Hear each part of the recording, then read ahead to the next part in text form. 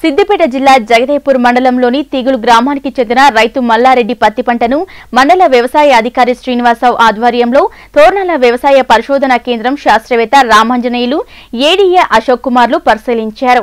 అనంతరం రైతును పత్తి పంట సాగు వివరాలు అడిగి తెలుసుకున్నారు. పత్తి పంటకు పూత కాలేదని విషయంపై రిపోర్టు త్వరలోనే జిల్లా వ్యవసాయ అధికారికి అందజేస్తామని తెలిపారు. వ్యవసాయ శాస్త్రవేత్తలు ఇచ్చిన రిపోర్టు ఆధారంగా చర్యలు తీసుకుంటామన్నారు. ఏది ఏమైనప్పటికీ రైతులకు న్యాయం జరిగేలా చూస్తామని అధికారులు హామీ ఇచ్చారు.